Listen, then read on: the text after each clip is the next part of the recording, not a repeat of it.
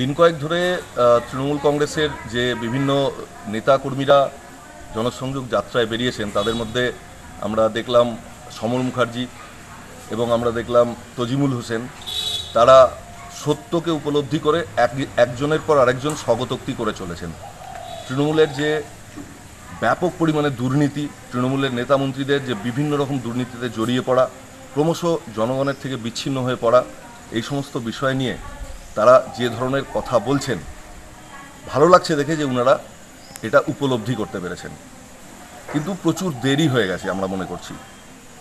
দিদিকে বলো কর্মসূচির মাধ্যমে ওনারা যে জনসংযোগ যাত্রা করছেন, সেখানে জনগণ একদম মুখ ফিরিয়ে নিচ্ছেন। ওনারা এটা পরিষ্কার করে দিচ্ছে যে আগামী 2021-এ এই তৃণমূল সরকারের পতন পশ্চিমবঙ্গে অবধারিত।